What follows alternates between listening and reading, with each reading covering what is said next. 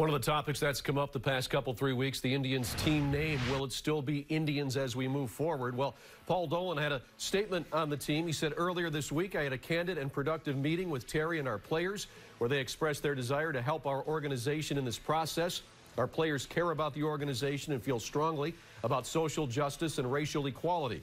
I support their interest in using their platform to unite our city and our nation through their actions.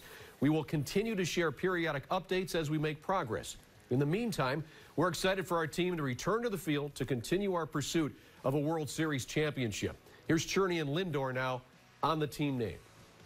The fact that a major league owner would allow all of our players to get in a room and speak their mind and speak their heart, would have Tito do the same thing, that all of us can do that with him. That tells you a lot about the organization and the type of owner that Paul is. It's extremely special when the owner can sit with all of us and have a conversation about what's happening around us.